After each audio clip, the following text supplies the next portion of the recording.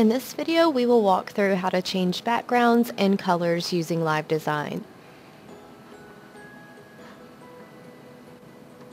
To begin, in the back admin, select View Store or go to your storefront.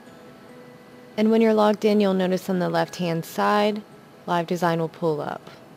You can select colors and start navigating throughout your store. We're going to change this color to black.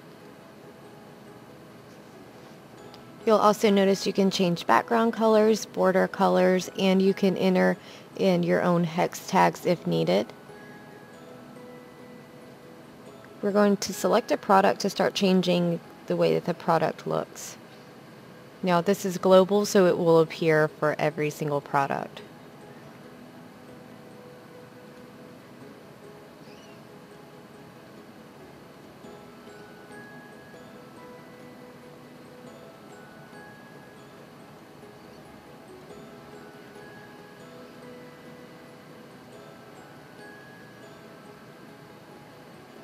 Once you've hit saved, this will show on the storefront if this is the active theme. If this is this theme that has been activated, your customers will also see these changes. So if you don't want anyone to see the changes that you're making to a theme, you can also clone the theme or create a new theme to work on and just not have it active.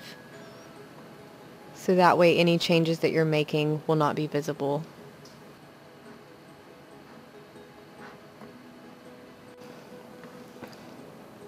Now we are going to change the background.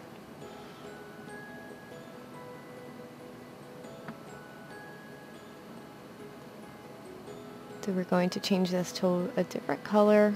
And as you can see, the changes appear. You can also give it a pattern textured background, which these already come standard on your store. You can set them to repeat. You can have them be horizontal, vertical, as well as fixed.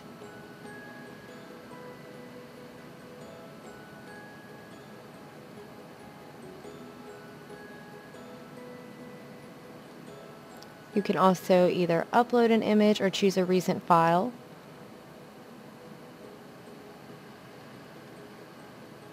And once you've hit save, you can also make sure that these changes will show by clearing the cache by going to Actions, Theme Edit, Clear Server-Side Cache.